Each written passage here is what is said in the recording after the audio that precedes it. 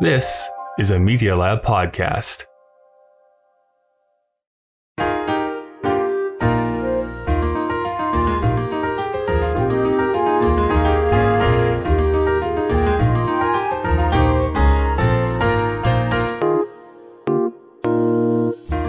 Welcome to Putting Together, the podcast that goes through the entire body of work of Stephen Sondheim, show by show and song by song. My name is Kyle Marshall, your self-described Sondheim expert. Well, we have finally reached the Sweeney Todd season. Yes, we are going to be here for many a month, you and I, going through this very big show. But I thought what we should really start with, before we start jumping into the music, into the songs, is just a little bit of the backstory of Sweeney Todd himself, itself, however we want to break that down. And so I'm just going to go through kind of the structure of this week's episode, where I'm going to share with you some of the earliest writings that we have of the Sweeney Todd character, how it has been adapted throughout the years, what inspired Sondheim to adapt this show for himself and his other collaborators, and finally to end off with like his inspirations as far as what the music sounds like within this show. And the next week we'll finally get into talking about the ballads. I very much hope that whatever holiday you celebrate at this time of year, that you are having a great one. I know that for many of us, that means, staying kind of where we are, perhaps not even being able to see family once again this year. But if I can be just real for a tiny moment here at the beginning of the show, I do want to express my deep gratitude for everybody who listens to this show, who comments, who sends me messages, who debate me. All of those things are so welcome. I love doing this show. And over the past year, it has definitely helped me through some pretty dark times. Some that I have shared on this show and some I have not. But I'm glad that there is a community that can pool around musical theater in general, Stephen Sondheim specifically. And I can't wait to see what the next year holds. Fingers crossed that I actually do get to go to New York City. Anyways, let's get into this week's show. His skin was pale and his eye was eye. He shaved the faces of gentlemen who never thereafter again. He trod a path that few have trod. Did Sweeney Todd. In the Marlborough Street.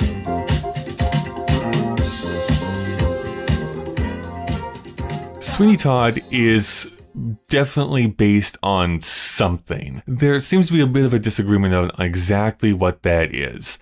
However, whatever the original story was, whatever that first bit of inspiration, what we do know for sure is that in the years of 1846 to 47, there was a penny dreadful serial called The String of Pearls that was published. A penny dreadful, for those of you who may not know, it would have been kind of like a seedy tabloid of the time, stuff that was going to rile people up or bask in their trashy tastes. Like if you were to pick up a copy of the National Enquirer, for instance, right? Maybe you just do it for fun. You want to read about Bat Boy, even though you know that Bat Boy doesn't exist, or does he? But we enjoy those stories, right? We enjoy sometimes just filling our heads with trash, utter garbage, and just enjoying that storytelling for ourselves. There also seems to be a bit of a discrepancy on who the actual author is of that penny dreadful. The original person that was credited was James Malcolm Rymer, but also Thomas Peckett Prest has been credited with actually being the person who wrote them. My copy of A String of Pearls is credited to James Malcolm Rymer. So I thought it would be fun to just kind of share with you the opening chapter of what that penny dreadful would have been all those years ago. Think that you're just listening to an audiobook here for the next few minutes as I delve in to Chapter 1, The Strange Customer at Sweeney Todd's.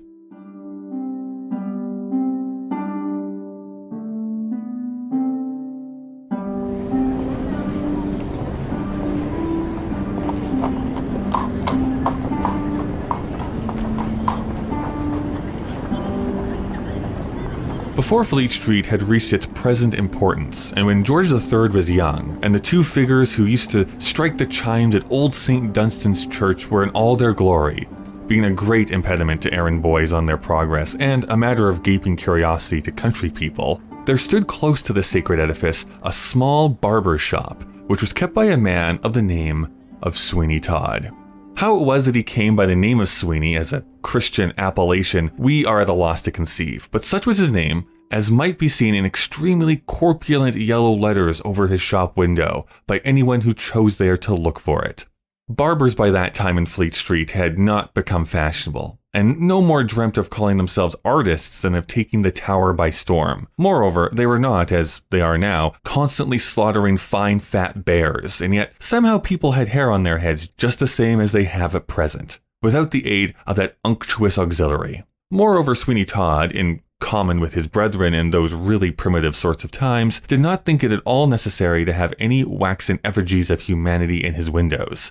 There was no languishing young lady looking over the left shoulder in order that a profusion of auburn tresses might repose upon her lily neck, and great conquerors and great statesmen were not then, as they are now, held up to public ridicule with dabs of rouge upon their cheeks, a quantity of gunpowder scattered in for a beard, and some bristles sticking on end for eyebrows.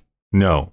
Sweeney Todd was a barber of the old school, and he never thought of glorifying himself on account of any extraneous circumstance. If he had lived in Henry VIII's palace, it would have been all the same to him as Henry VIII's dog kennel, and he would scarcely have believed human nature to be so green as to pay an extra sixpence to be shaven and shorn in any particular locality. A long pole painted white, with a red stripe curling spirally round it, projected into the street from his doorway, and on one of the panes of glass in his window was presented the following couplet: "Easy shaving for a penny, as good as you will find any." We do not put these lines as a specimen of the poetry of the age. They may have been the production of some young Templar, but if they were a little wanting in poetic fire, that was amply made up by the clear and precise manner in which they set forth what they intended. The barber himself was a long, low-jointed, ill-put-together sort of fellow with an immense mouth, and such huge hands and feet that he was, in his way, quite a natural curiosity. And, what was more wonderful, considering his trade, there never was seen such a head of hair as Sweeney Todd's. We know not what to compare it to. Probably it came nearest to what one might suppose to be the appearance of a thick-set hedge, in which a quantity of small wire had gotten tangled. In truth, it was a most terrific head of hair, and as Sweeney Todd kept all his combs in it, some said his scissors likewise, when he put his head out of the shop door to see what sort of weather it was, he might have been mistaken for some Indian warrior with a very remarkable headdress. He had a sort of disagreeable kind of unmirthful laugh, which came in at all sorts of times when nobody else saw anything to laugh at all, and which sometimes made people start again, especially when they were being shaved, and Sweeney Todd would stop short in that operation to indulge in one of those cachinnatory effusions. It was evident that the remembrance of some very strange and out-of-the-way joke must occasionally flit across him, and then he gave his hyena-like laugh, but it was so short, so sudden, striking upon the ear for a moment, and then gone.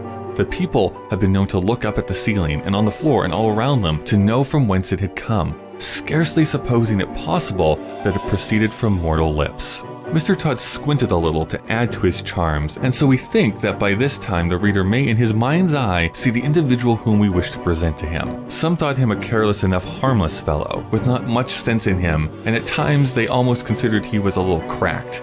But there were others, again, who shook their heads when they spoke of him, and while they could say nothing to his prejudice except that they certainly considered he was odd, yet, when they came to consider what a great crime and misdemeanor it really is in the world to be odd, we shall not be surprised at the ill odor in which Sweeney Todd was held. But for all that he did a most thriving business, and was considered by his neighbors to be a very well-to-do sort of man, and decidedly, in city phraseology, warm. It was so handy for the young students in the temple to pop over to Sweeney Todd's to get their chins new rasped, so that from morning to night he drove a good business and was evidently a thriving man. There was only one thing that seemed in any way to detract from the great prudence of Sweeney Todd's character, and that was that he rented a large house, of which he occupied nothing but the shop and parlor, leaving the upper part entirely useless, and obstinately refusing to let it on any terms whatever. Such was the state of things, AD 1785, as regarded Sweeney Todd. The day is drawing to a close, and a small drizzling kind of rain is falling, so that there are not many passengers in the streets, and Sweeney Todd is sitting in his shop looking keenly in the face of a boy, who stands in an attitude of trembling subjection before him. "You will remember," said Sweeney Todd, and he gave his countenance a most horrible twist as he spoke, "you will remember, Tobias Ragg, that you are now my apprentice. that you have of me had board, washing, and lodging, with the exception that you don't sleep here, and you take your meals at home, and that your mother, Mrs. Ragg, does your washing, which she may very well do, being a laundress in the temple, and making no end of money. As for lodging, you lodge here, you know, very comfortably in the shop all day. Now, are you not a happy dog? Yes, sir, said the boy timidly. You will acquire a first-rate profession, and quite as good as the law, which your mother tells me she would have put you to, only that a little weakness of the headpiece unqualified you. And now, Tobias, listen to me, and treasure up every word I say. Yes, sir. I'll cut your throat from ear to ear if you repeat one word of what passes in this shop, or dare to make any supposition, or draw any conclusion from anything you see or hear, or fancy you see or hear. Now you understand me. I'll cut your throat from ear to ear. Do you understand me? Yes, sir. I won't say nothing. I wish, sir, as I may be made into veal pies at Luffett's and Belliard if I as much say a word. Sweeney Todd rose from his seat, and opening his huge mouth, he looked at the boy for a minute or two in silence, as if he fully intended swallowing him, but he had not quite made up his mind where to begin. Very good, he said at length. I am satisfied. I'm quite satisfied. And mark me, the shop, and the shop only, is your place. Yes, sir. And if any customer gives you a penny, you can keep it, so that if you get enough of them, you'll become a rich man. Only I will take care of them for you, and when I think you want them, I will let you have them. Run out and see what's o'clock by St. Dunstan's. There was a small crowd collected opposite the church, for the figures were about to strike 6:03, and among the crowd was one man who gazed with such curiosity as anybody at the exhibition. Now for it, he said. They were going to begin, well, that is ingenious. Look at the fellow lifting up his club, and down it comes bang upon the old bell. The 3/4 were struck by the figures, and then the people who had loitered to see it done, many of whom had day by day looked at the same exhibition for years past, walked away, with the exception of the man who seemed so deeply interested. He remained, and crouching at his feet was a noble-looking dog, who looked likewise up at the figures, and who, observing his master's attention to be closely fixed upon them, endeavored to show as great an appearance of interest as he possibly could. What do you think of that dog, Hector? Said the man. The dog gave a short, low whine, and then the master proceeded. There's a barber shop opposite, so before I go any further, as I have got to see the ladies, although it's on a very melancholy errand, for I have got to tell them that poor Mark Ingestreif is no more, and heaven knows what poor Joanna will say. I think I should know her by his description of her, poor fellow. It grieves me to think now how he used to talk about her in the long night watches, when all was still and not a breath of air touched a curl upon his cheek. I could almost think I saw her sometimes, as he used to tell me of her soft beaming eyes, her little gentle pouting lips, and the dimples that played about her mouth. Well, it's of no use grieving. He is dead and gone, poor fellow, and the salt water washes over as brave as heart as ever beat. His sweetheart Joanna, though, shall have the string of pearls for all that, and if she cannot be Mark Ingestreif's wife in this world, she shall be rich and happy, poor young thing, while she stays in it. That is to say, as happy as she can be, and she must just look forward to meeting him aloft where there are no squalls or tempests. And so I'll go and get shaved at once. He crossed the road towards Sweeney Todd's shop, and stepping down the low doorway, he stood face to face with the odd-looking barber. The dog gave a low growl and sniffed the air. "Why, Hector," said the master, "what's the matter? Down, sir, down." "I've a mortal fear of dogs," said Sweeney Todd. "Would you mind him, sir, sitting outside the door and waiting for you, if it's all the same? Only look at him, he's going to fly at me." "Then you are the first person he ever touched without provocation," said the man. "But I suppose he don't like your looks, and I must confess I ain't much surprised at that. I have seen a few rum-looking guys in my time, but hang me if I ever saw such a figurehead as yours." "What the devil noise was that?" "It was only me," said Sweeney Todd. "I laughed." "Laughed? Do you call that a laugh? I suppose you caught it if somebody who died of it. If that's your way of laughing, I beg you won't do it any more." "Stop the dog! Stop the dog! I can't have dogs running into my back parlor." "Here, Hector, here!" cried his master. "Get out!" Most unwillingly, the dog left the shop and crouched down close to the outer door, which the barber took care to close, muttering something about a draught of air coming in, and then, turning to the apprentice boy, who was screwed up in a corner, he said, "Tobias, my lad, go to Leadenhall Street and bring a small bag of the thick biscuits from Mr. Peterson's. Say they are for me. Now, sir, I suppose you want to be shaved, and it is well you have come here, for there ain't a shaven shop, although I say it, in the city of London that ever thinks of polishing anybody off as I do." "I tell you what it is, Master Barber, if you come that laugh again, I will get up and go. I don't like it, and there is an end of it." "Very good," said Sweeney Todd, as he mixed up a lather. "Who are you? Where did you come from? And where are you going?" "That's cool, at all events. Damn it! What do you mean by putting the brush in my mouth? Now, don't laugh, and since you are so fond of asking questions, just answer me one. Oh yes, of course. What is it, sir? Do you know a Mr. Oakley who lives somewhere in London and is a spectacle maker? Yes, to be sure I do. John Oakley, the spectacle maker, in 4th Street. And he's got a daughter named Joanna, that the Youngbloods call the Flower of 4th Street. Ah, poor thing, do they? Now, confound you. What are you laughing at now? What do you mean by it? Didn't you say, "Ah, poor thing"? Just turn your head a little on one side. That will do. You have been to sea, sir. Yes, I have, and have only now lately come up the river from an Indian voyage. Indeed. Where can my strop be? I had it this minute. I must have laid it down somewhere, with an odd thing that I can't see it. It's very extraordinary. What can have become of it? Oh, I recollect. I took it into the parlor. Sit still, sir. I shall not be gone a moment. Sit still, sir, if you please. By the by, you can amuse yourself with the courier, sir, for a moment. Sweeney Todd walked into the back parlor and closed the door. There was a strange sound suddenly compounded by a rushing noise and then a heavy blow.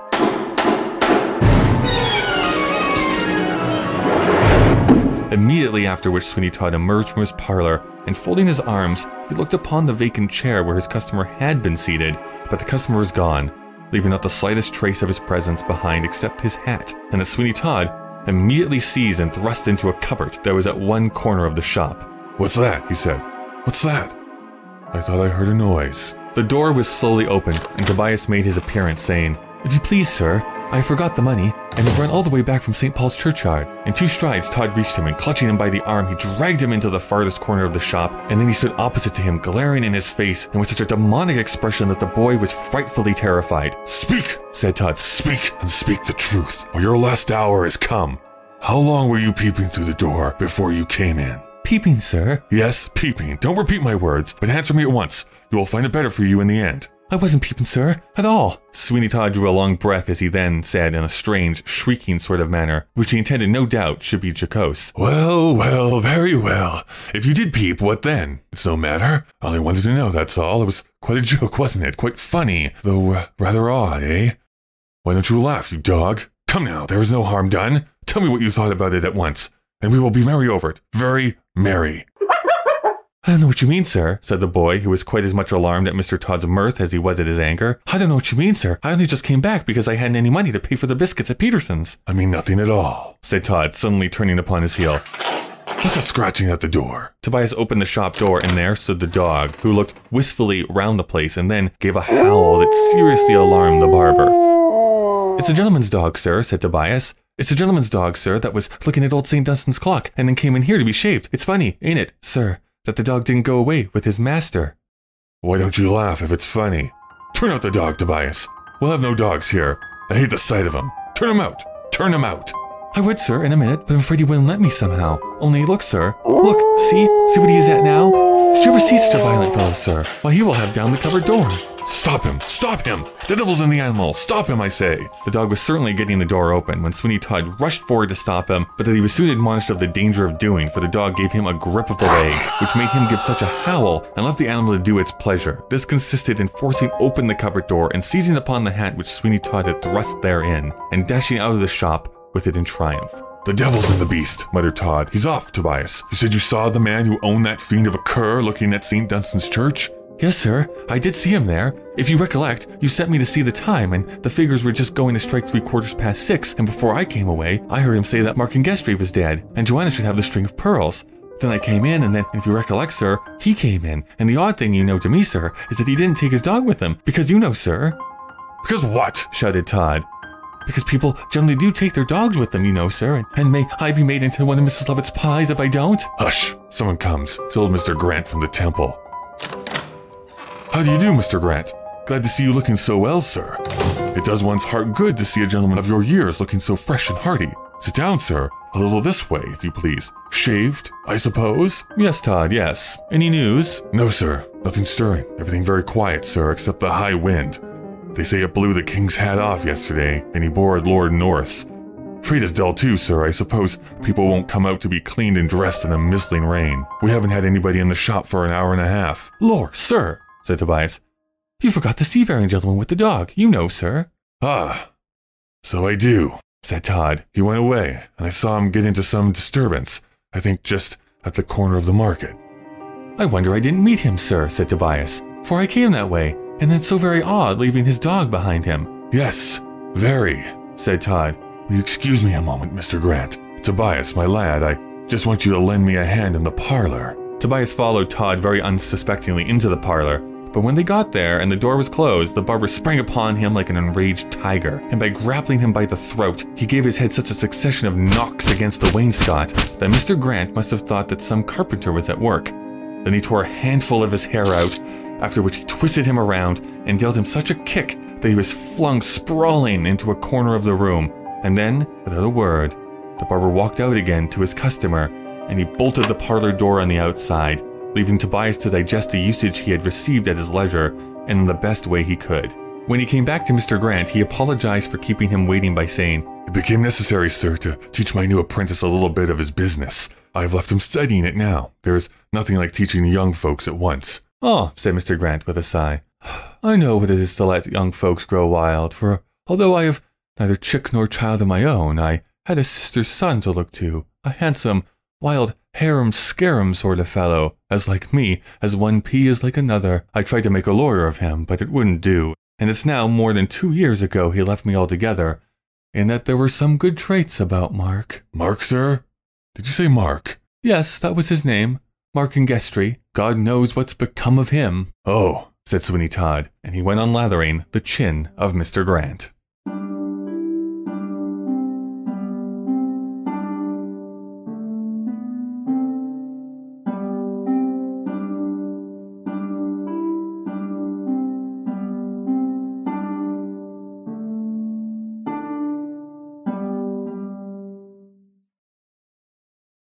All right, it's time for me to break into this episode to let you know about the people and organizations that help this show continue to go. If you would like to help support this show for absolutely free, you can give a rating and review on whatever app you listen to podcasts in. That's greatly appreciated. And if you'd like to help monetarily, which will only help to grow and make the show better, you can go to our Patreon page. Please do not donate if it impacts you negatively financially. I also need to give a huge thank you to the God That's Good tier from Patreon, the suave sextet of Jack, Todd, Carrie, Whitty, Louise, and Christopher. Putting Together is a proud member of the Alberta Podcast Network, locally grown, community supported. The Alberta Podcast Network promotes and supports Alberta-made podcasts and connects their audiences with Alberta-based businesses and organizations. This week we were brought to you by the Alberta Podcast Network, so let's go and listen to one of our other great shows. In a world where boring dinners and ungrateful children make cooking almost unbearable. Whoa, that's a little too dramatic. Let's try this again. I'm Heather Dyer. I'm Erin Wager. And I'm Sarah Somasundaram. This is Three Kitchens, a podcast about home cooking. Whether you like cooking or you just like eating, join us to talk about food. We'll have new episodes of Three Kitchens every Tuesday, wherever you listen to podcasts. Three Kitchens. They'll tickle your funny bone, whet your appetite, and warm your heart. Did that guy think he was Bruce Wayne? I kind of liked it, actually. He made us sound super badass. This episode of Putting It Together is also brought to you by Alberta Association of Optometrists, proudly celebrating a century of caring for Albertans. It happens. Many people don't call their optometrist first for urgent eye care when they need it. From spring cleaning mishaps to winter eye infections, if you or your family have an eye emergency, doctors of optometry are trained to diagnose, treat, and prescribe medications. No referral necessary. And just a reminder, Alberta health coverage is available towards your urgent eye care appointments. To find an optometrist in your area, visit optometrists.ab.ca. The Alberta Association of Optometrists represents almost 800 doctors of optometry in over 80 communities across the province. Members are highly trained, regulated health professionals who provide primary eye care and vision care to Albertans. Learn more at optometrists.ab.ca.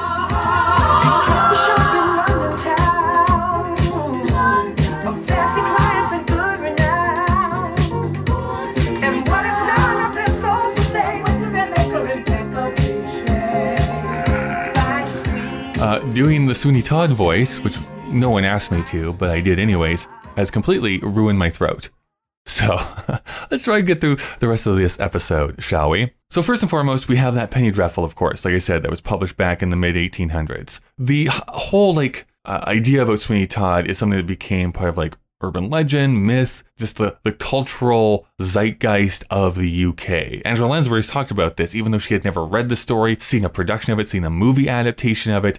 She knew what Sweeney Todd meant. If someone said, like, Sweeney Todd would be after you, she instinctively knew the terror that invoked, much like when we say, like, the boogeyman is after you here in North America.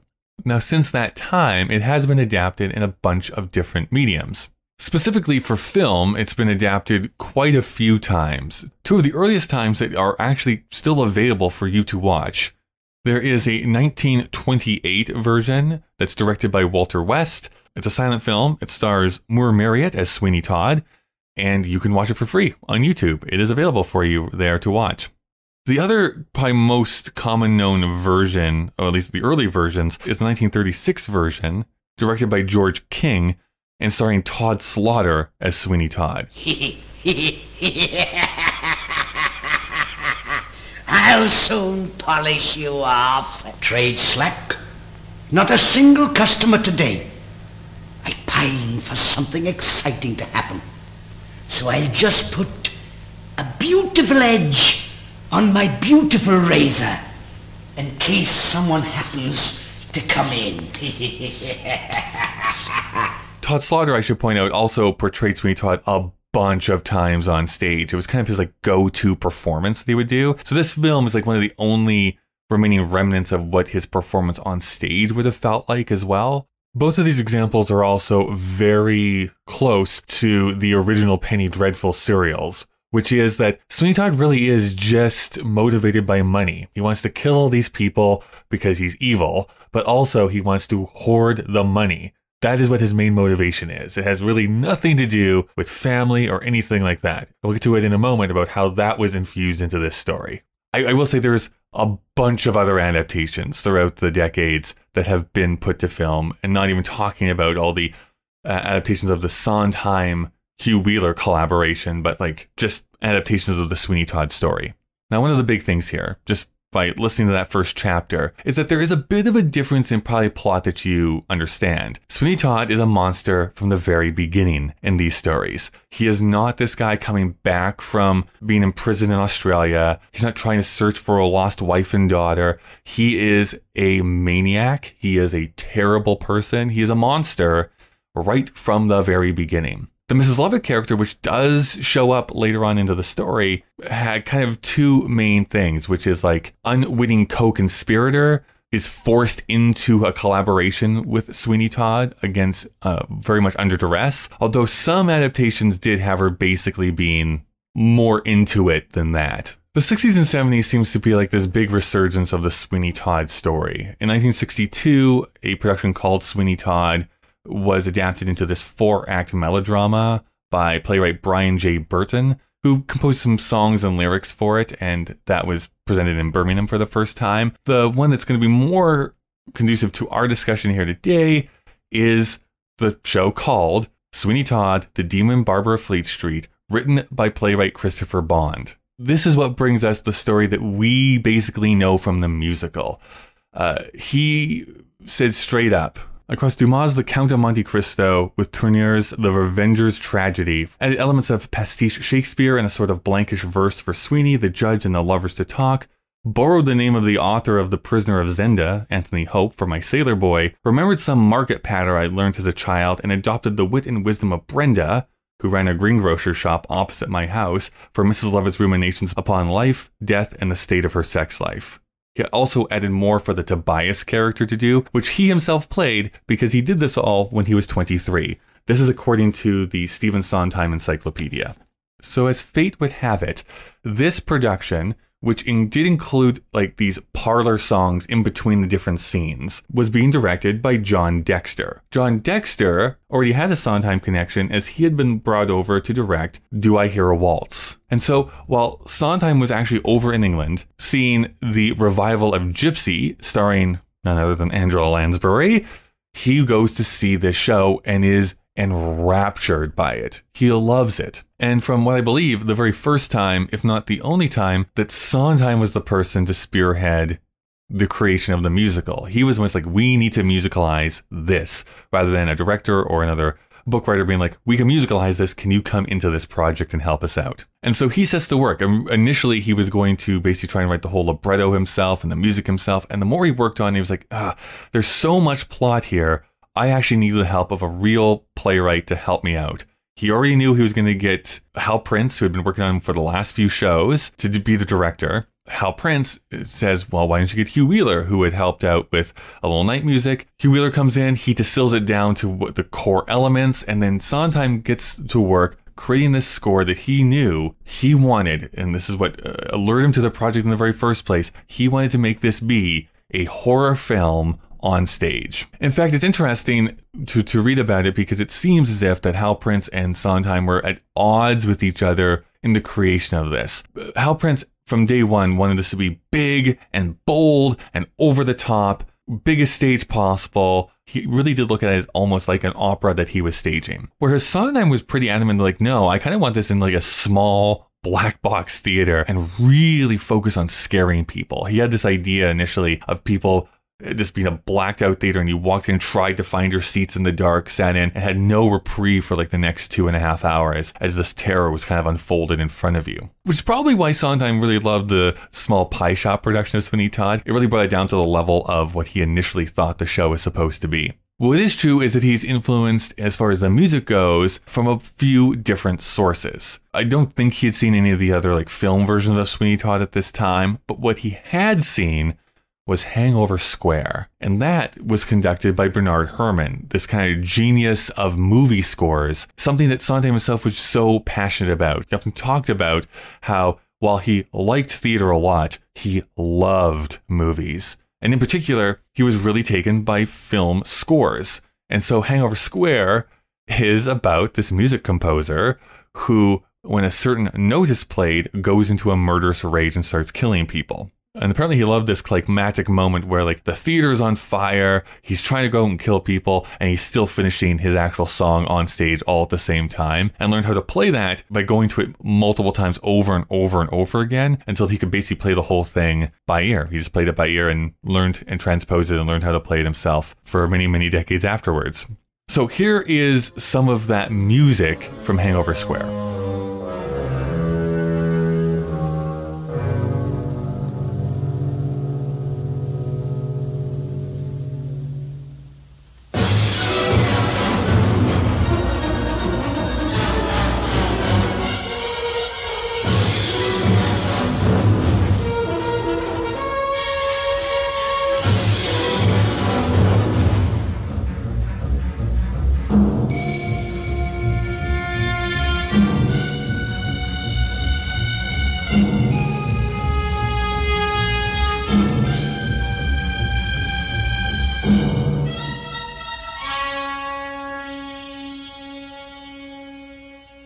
Personally, I think you can tell how much this influenced Sweeney Todd's musicality. The other thing that Sondheim was playing around with is something that other composers way before him also played around with, which is the dies irae. I've stated on this podcast many a time how I am not music literate.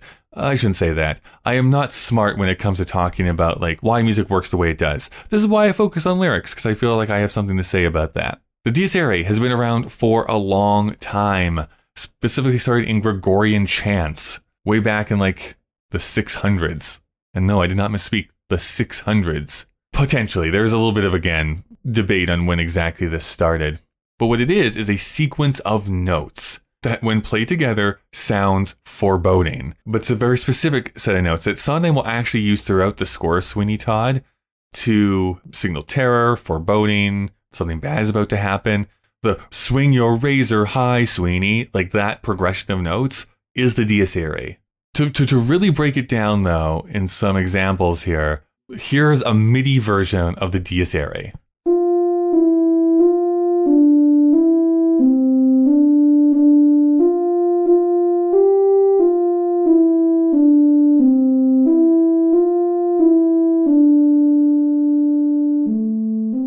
Once again, I think you can very clearly hear the progression of that into the score of Sweeney Todd, but just some other examples just to have fun here.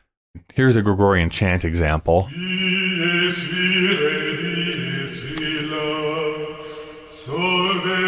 seclum in favilla, teste David cum Sibylla, quantus tremor est futurus, quando Judex est venturus, cuncta stricte discussurus.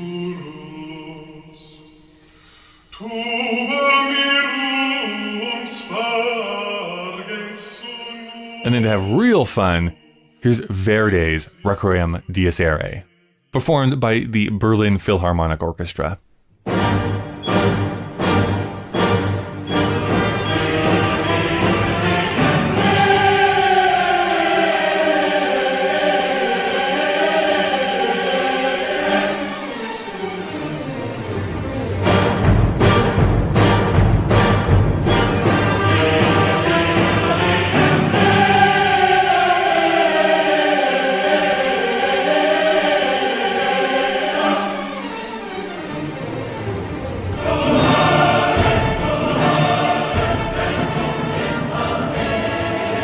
So all of this is combining. He wants this to feel like a movie on stage. He wants to scare people really badly.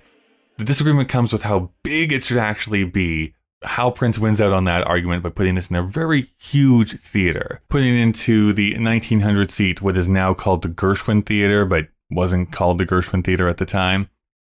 I had to look at that because it was bothering me. It used to be called the Uris Theater, now called the Gershwin Theater. It's where you go and see Wicked if you're in New York City.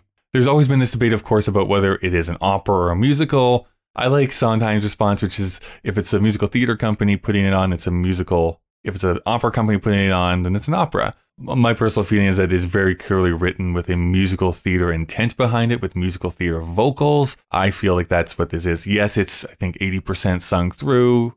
There's underscoring through the entire thing, but it's still musical theater at the end of the day. The most wild thing for me, as we round this out, is the fact that it was kind of a very quick rehearsal process. Like, as they were writing the music, they had cast pretty early who they wanted to be Sweeney and Mrs. Lovett. So Sondheim knew he was writing for Len Cariou's voice and for Angela Lansbury's voice. And so he said that that made the writing process a lot easier because he knew how to write for those performers in these roles. Then, once they had secured funding, a lot of investors didn't want to invest in this show because it seemed a bit too risky, so they went with a lot of smaller donations. It was a really incredible story. Apparently they posted something in, like, I think the New York Times, and it's got a bunch of small investors to basically bankroll most of this show. But so once they go into rehearsal period, they had 4 weeks of rehearsals, 2 weeks of previews.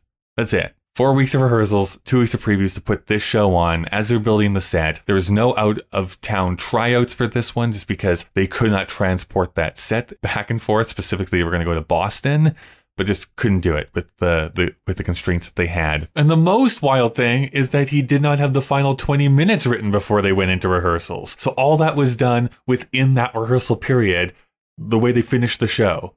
Remarkable. In the orchestrations, I think one of those most iconic things that you hear is that loud steam whistle that happens. That was actually because of Paul Geminiani, who insisted that that be what it is. Originally, it was just going to be a gong that gets hit at the very beginning, but he was the one who pushed for that, and it's such an iconic opening to this show. And then it was met with, I wouldn't say mixed reviews. It was pretty glowing as far as like the theater critics of the time. Some people pushed back about content. The biggest thing was audiences. Audiences just didn't understand what this show was. They were so used to musical comedy that something that was much more musical drama just didn't appeal to them. At least that's what a lot of the people say nowadays, is that while it did eventually find its audience, and this ran for a year and a half, I should say, that year and a half run apparently only got about 59% of its initial investment back again. But audiences who eventually found it, like, love this after they heard that original Broadway cast recording, regional productions start putting it on, it gets revived all the time.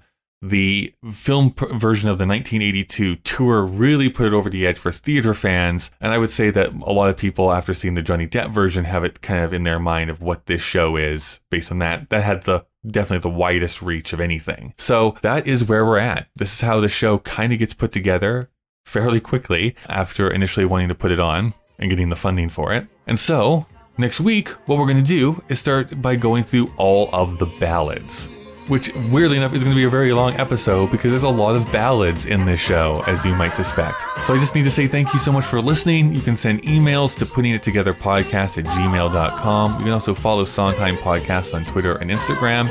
And you can support the show on Patreon by going to patreon.com/puttingittogetherpodcast.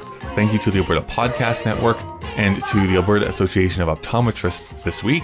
Putting It Together is available on Apple Podcasts, Google Podcasts, Spotify, which, by the way, you can now leave reviews on Spotify. So if you're a Spotify listener, you can now leave a rating and review. But anyways, pretty much anywhere you can get podcasts from, you can get this show. Consider subscribing so that you never miss an episode. Next week, like I said, we'll be starting the ballads, so swing your razors high as we enter into the new year. As always, a big thank you to the great Chris Taniguchi, who designed the podcast artwork, and to Nick Driscoll for composing our theme music. Well, we've reached the end of our episode. Yes, I know. Goodbye for now.